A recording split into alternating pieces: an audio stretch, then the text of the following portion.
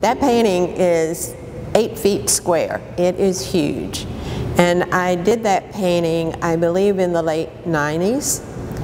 And to do the painting, I needed a ladder.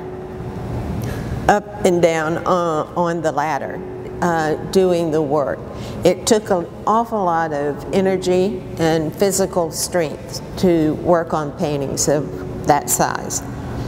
When working on paintings of that size, I work on small things at the same time, and that is because physically you need to do that in order not to overtax certain parts of your body. And when you're making those marks, that pincer line, by the way, that painting is done with pastel pencil. It's a drawing on canvas. I call them paintings, but it's a drawing on canvas. And when you do that kind of really intense work, it begins to really pull on certain parts of your body, you know, your back or your neck or your arm. So that's the physicality of doing that work.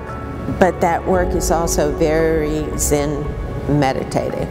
When I'm making these paintings, I can get into two different states of mind. One is where I'm very aware of everything around me. Every sound, every mark, sound that the mark makes, every sound of anything in the room or the environment.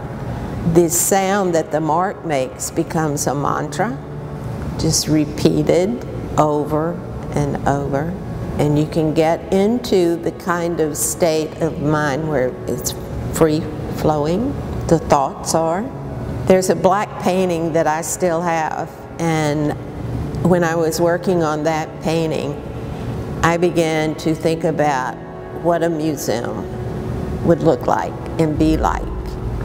And really, before that painting was finished, I had in my mind the vision of this museum and its mission and why, and the various departments. And really?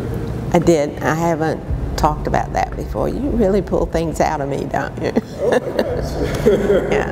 That's awesome. Yeah.